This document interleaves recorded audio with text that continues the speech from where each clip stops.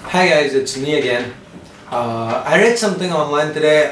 This video is more for people from India, so just want to get that out first. I read something online today that kind of made me want to throw up, so I thought I'd make a video out of it. This is going to be a rant, so warning you guys before we start. So this is what I read. Okay, that India is going to launch a 4G service. So it kind of just pissed me off. I mean, I can't even begin. I don't even know where to begin right now.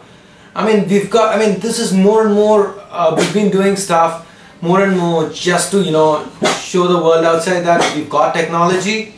But end of the day, how many percentage of Indians actually use 3G?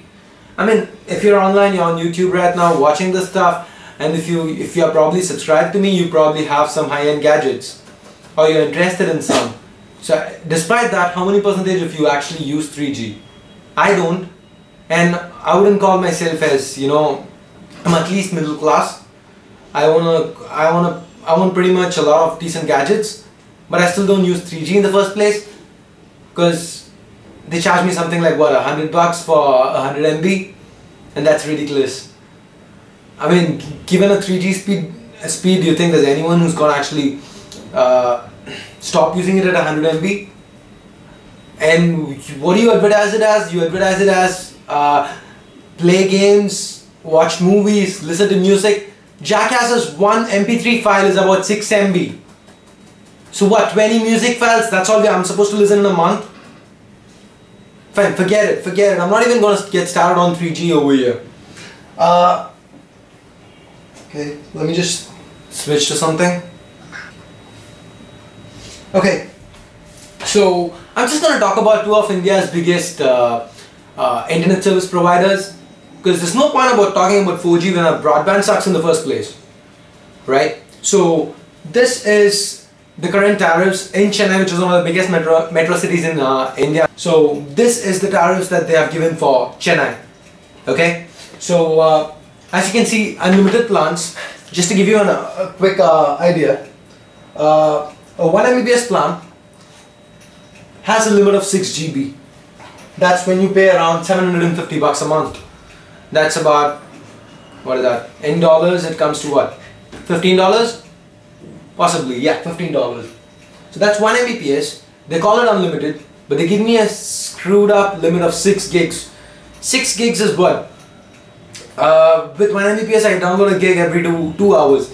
So that's like what, 12 hours, half a day. So that's like 1/60th of the time that I'm actually paying for. When they say unlimited and they say 1 Mbps for 30 days, and I actually get 1 Mbps for 12 hours. So I get a boost of 1 Mbps for 12 hours, and that's what they call as unlimited. Okay, moving on to a higher end plan. 4 Mbps. Okay, awesome. 4 Mbps. $900. Perfect. 8 gigs. Are you kidding me? I'm serious. Are you kidding me? 8 GB is my limit for a 4 Mbps connection. That's 4 hours. Just 4 hours of downloads. Okay, for anyone out there who's actually gonna say that, support the fair usage policy and give me some bullshit about a few percentage of users actually go ahead and use most of the bandwidth, so for everybody to get a fair usage of the internet, I mean, I call that bullshit. Either you go ahead and give us a 512 kbps connection unlimited and charge us the same amount, I'm okay with it, or just go ahead and charge us higher. Do something like that. Okay guys, just okay, let me just talk about Airtel for a minute. At least BSNL, I can live with that to an extent, because BSNL, they give us an option. They give you this option called fiber to the home, wherein you pay $4,000 for a 2 Mbps connection, but it's unlimited. Airtel gives you the same option, but over there they limit you to 150 gigs again, which is ridiculous. Okay, let me just quickly talk about Airtel's plans for a minute. So yeah, here we go. These are the the famous Airtel plans, the turbo plans that they advertise so much, and the advertisements always talk about, again, the movies, the games, and how quick everything is. But then again, just look at it for a minute. A 10 gig plan for $1,100, which with including taxes comes to about 1,300. That's a 10 Mbps. I mean, that's a 4 Mbps plan with 10 gigs as a limit. Fine, fair enough. You know, I'm done with my 10 gigs. And where do I go down to? I go down to 256 kbps. That's 1/16 the speed that I'm actually paying for. At least BSNL cuts you down to 512. These guys cut you down to 256. That's just plain old ridiculous. And for those people who actually think countries that give you a higher speed actually charge you more, I used to work for AT&T US services, AT&T the ISP for the United States, and they charge you around 3,500 bucks Indian currency for a 24 Mbps connection.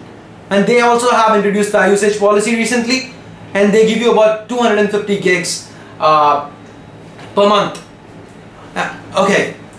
And after the 250 gigs, they charge you 500 bucks Indian currency for every 50 gigs. At 24 Mbps, remember. But here with Airtel, they give you the same option with something called Smart Bytes, but they give you 50 gigs for 1,500 bucks. Are you kidding me? Seriously, that's $30 for 50 gigs at 2 Mbps. That's just plain old ridiculous for me. I just cannot live with this.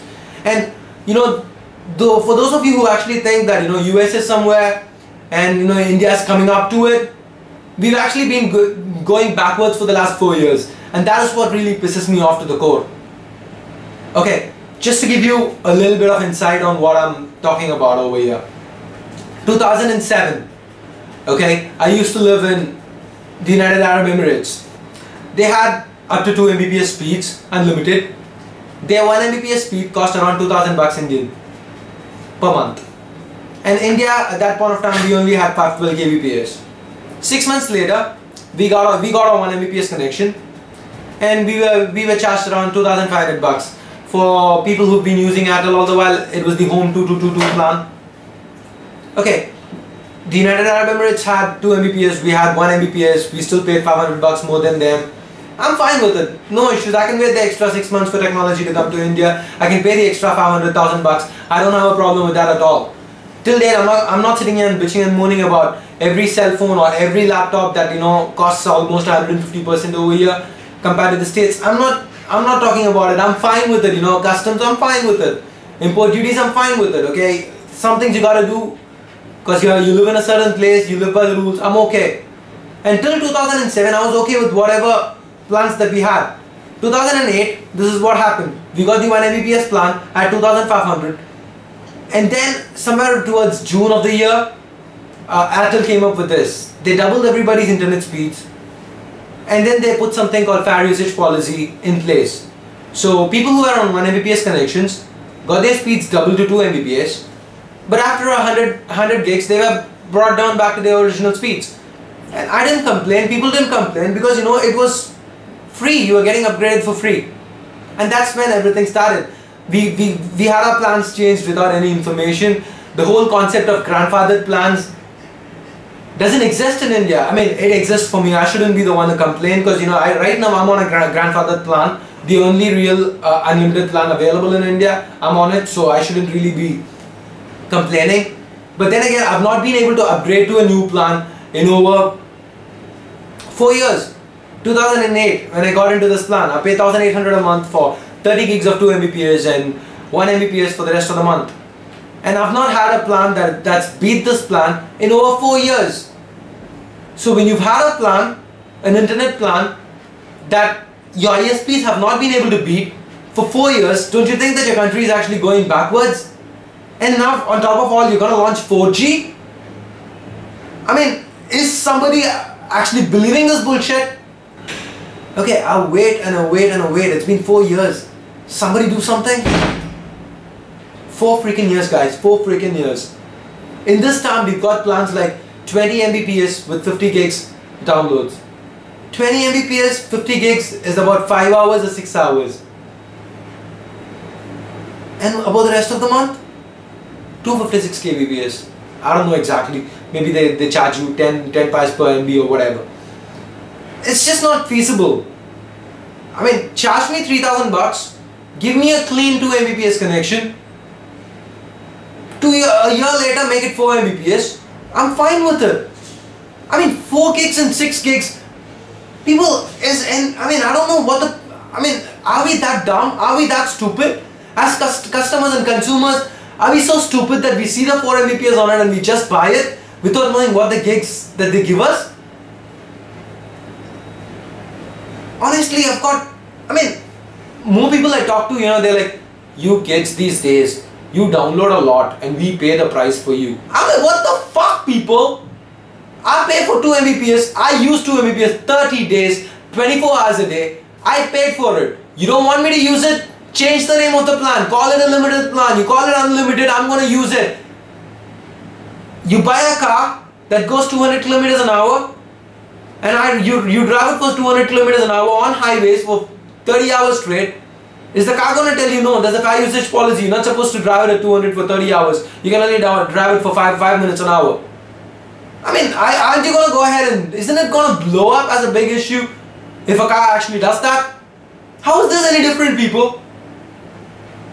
Charge for what you can provide, people. I mean, this is ridiculous. And okay, the whole point of this is, I thought that, sit, wait for stuff and maybe it'll change.